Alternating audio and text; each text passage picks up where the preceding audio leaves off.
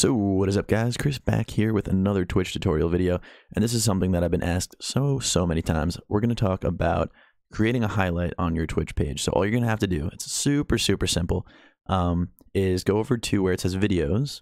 First go to your Twitch profile, then click where it says videos.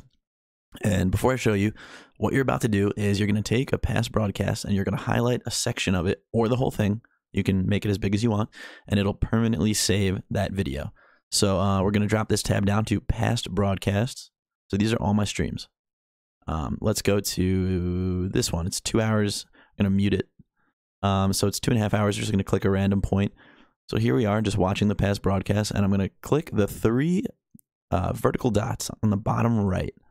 This is the important part here. This is, I guess, where people get confused. You know, where's the option to highlight? So you're going to click those three vertical dots, and then a little drop-down menu will appear, and you're going to click highlight. It'll bring you to the highlight interface, or the highlight queue. So this is where you can edit your highlight and trim it down. And they've done a lot of work on this and changed things. So I don't know every single feature here, but I do know how to basically, you know, make the basic highlight. So what you're going to do is you're going to go down to this yellow bar here, and this is going to be what your highlight's going to become. So out of the entire stream, you select a small portion. Let's say I want to select this portion over here. So that's where it's going to start. We play it, make sure, go to the ending.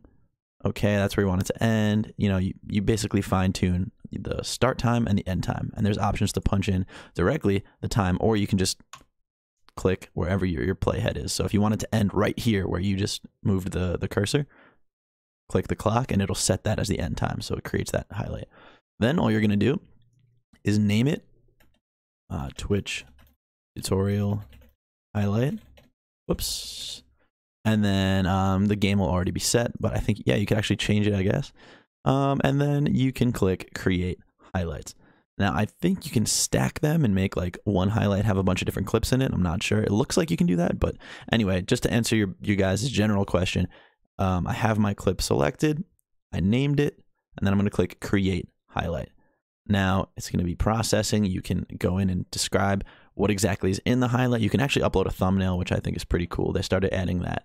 And then you can copy and paste the URL, add some tags, and then you're going to click save changes. When you click save changes, once it's done processing, it will officially be a permanent highlight in your Twitch channel. I'm going to click cancel just because I don't want that to be saved. I don't even know what I highlighted.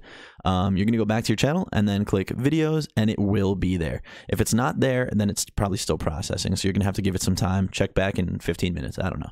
But if you click highlights, it should be there. So here's a bunch of my highlights that I created. And the thing about highlights is that they last forever. They are permanent, whereas your past broadcasts only save for, I think, like 60 days or something like that. It's different if you're affiliate or partner. I'm affiliate, so mine, I think, last 60 days. I could be wrong about that.